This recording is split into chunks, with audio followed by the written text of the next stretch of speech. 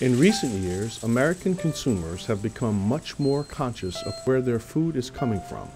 More and more people are directing their shopping and dining dollars towards ingredients that are fresh and locally sourced. So you had row cover all over this. These were all covered from about the end of December through the end of February. To help local farmers meet the demand, the Virginia Cooperative Extension experts at Virginia State University are researching ways to make a variety of crops easy to grow and sell nearby.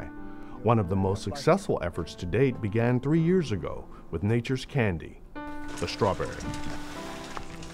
We don't let them pick big full trays either, because you get a 10-pound flat.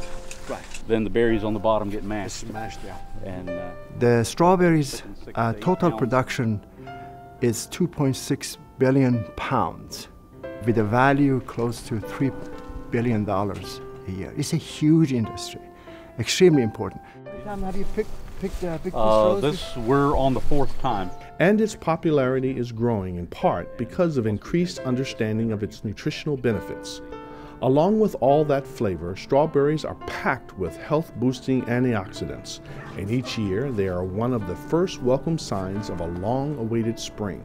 Gone through winter time, and they're really excited, looking forward to get out there and buy locally grown fresh fruit. And the strawberry is the first of all the berries and all the fruit that are available. These 2 little sections are Sweet Charlies, but we're moving into the Chandler variety here. Okay, As one of America's favorite fruits, strawberries were a natural choice for Virginia State University's ongoing efforts to bring more diverse and profitable crops to local farms. So we obtained a grant from Tobacco Commission, Virginia Tobacco Commission, and we started promoting berries among Southside County growers. And so we come in about 3 o'clock in the afternoon when the ground... They began educating farmers on everything from preparing the soil to marketing the finished product.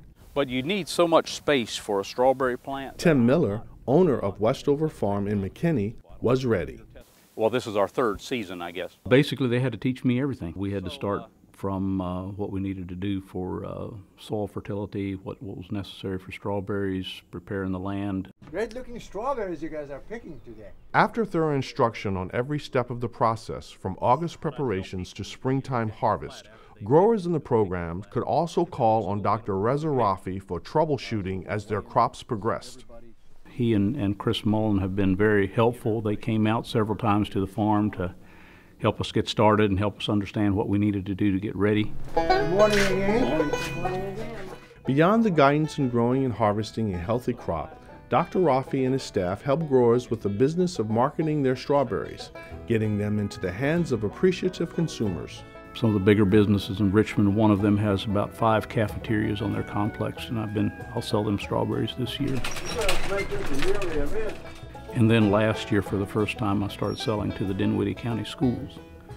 And so we'll do some of that as well. Among the satisfied recipients of this strawberry bounty is Elwood Thompson's, a specialty grocery store in Richmond. We like working with local farmers because the product is fresher. We like to get to know the farmer.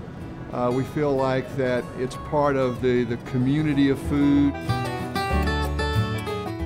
Stocking locally grown food from small farms helps Elwood Thompson's give consumers a product they can feel good about.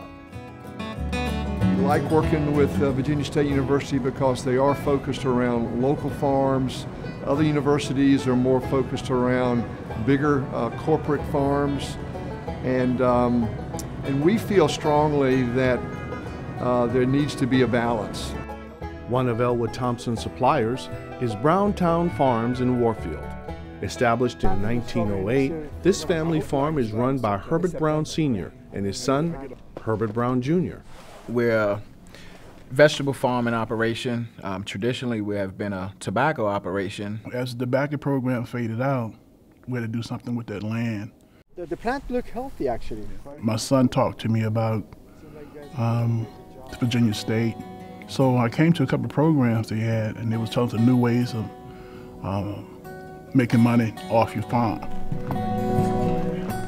And so they had a strawberry section that he came and see how to raise the strawberry with some grants.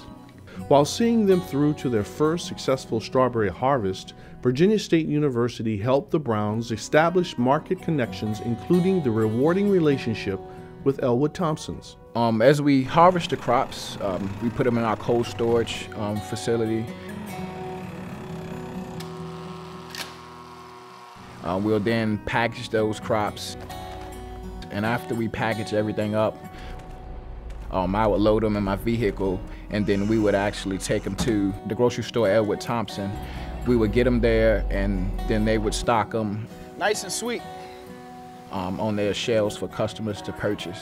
Mr. Brown and his son are very creative, very hardworking individuals, and they really enjoy the customer relationship and dealing with local customers. They take a special pride of growing local strawberries and local raspberries and sharing those with local consumers. So all of this that you have are Chandler variety, right? This is Chandler. Right, okay. Herbert Sr. attended Virginia State University and worked there for years before taking over the farm. Virginia State been a part of my life, all of my life. My son came to learn. I encouraged him to attend Virginia State and major in agriculture. And I told him, hey, if you major in agriculture, you're gonna have a job. Herbert Jr. did exactly that, graduating in 2009 with a degree in agriculture business economics. I learned a lot there at the university, and I'm continuing to learn through these outreach events that they host, so that's been a critical part of the success of our operation. So it's all local, going to... Yeah, I talked to Thompson, well, the produce person, asked me to sell the produce. He said, sold all of them.